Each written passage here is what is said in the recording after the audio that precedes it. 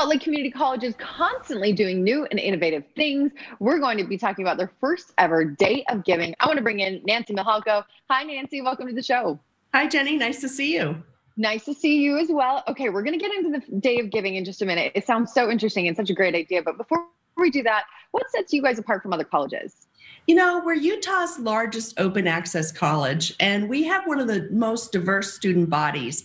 We have all these areas of study, and what we're trying to do is get people to transfer to the four-year institutions and many, many more direct to workforce programs. So I think we're kind of unique for Utah.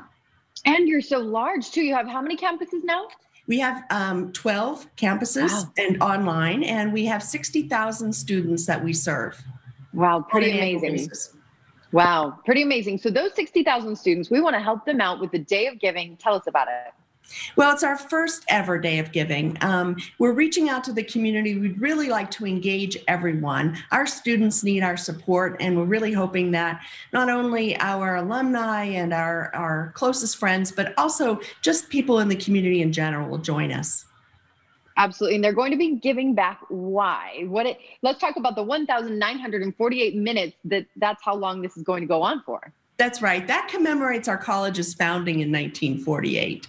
So we're trying to raise about $100,000, which is really ambitious for us. And it coincides also with the National Random Act of Kindness Day. So we thought that was a good reminder to people to join us and have some fun with us on Giving Day. Giving Day, February 17th. And if they're like 1,948 minutes, how long is that? It starts at 8 a.m. in the morning and goes until what time? 4:28 on February 18th. Very fun. So a lot of money hoping to be raised. And you know what?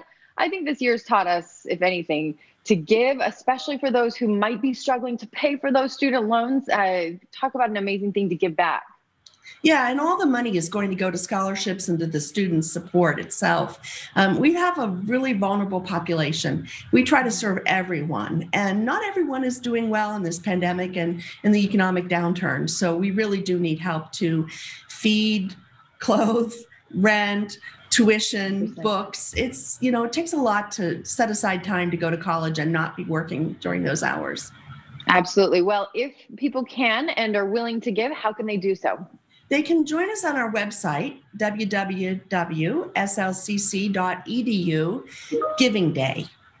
Perfect. And that again is February 17th. So mark your calendars and give what you can. Hopefully if we all give, even just a little bit, if everybody does it, it's amazing how much we'll be able to raise. Absolutely. Thanks, Nancy, and good luck with Giving Day. Excited to hear more about it. Nice to see you. Bye-bye.